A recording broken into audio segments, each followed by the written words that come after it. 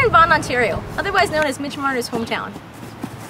Not only will we show you his childhood landmarks, but we'll also give you exclusive behind-the-scenes stories.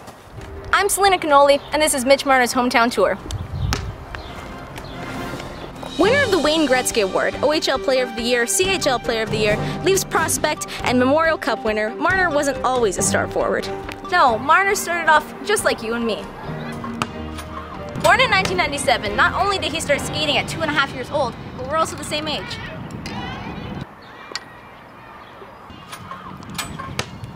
When Mitchell Marner was 4 years old, he played at this park. At 6 years old, he played at this swing.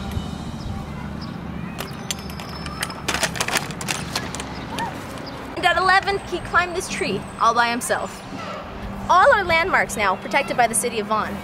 This is unbelievable that we were able to gain access to this place, but right now, what you're about to witness is the actual spot where Mitch Marner threw up after eating quote-unquote too many Skittles. Although not yet an NHLer, Marner has a vast following in Vaughan. You can't take 4 steps without meeting his friends.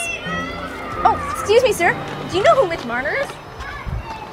Mitch Marner? Yeah, he's a Leafs first round pick last year. That guy, yeah. See, everybody here knows him. It's so crazy. They're all his friends.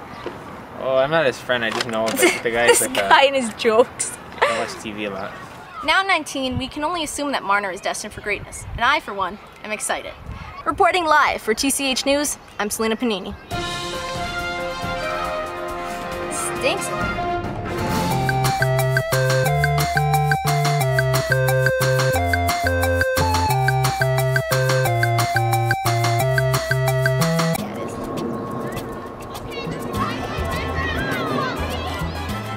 We're in Vaughan, Ontario today, otherwise known as Mitch Marner's old town.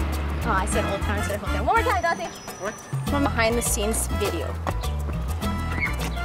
Too late, Dante. Start over. What? Born in 1997, not only did he start skating, fuck, I gotta do it again. Born in 1997. Okay. He has a piece of wood in his leg. Ew, what the hell? Oh no! Sir, you need to get out of this shot. This is too weird. Vaughan is so weird. Oh my god, I had an ant on my leg. I can only assume that Marner is destined for greatness. And I, for one, I always say wum.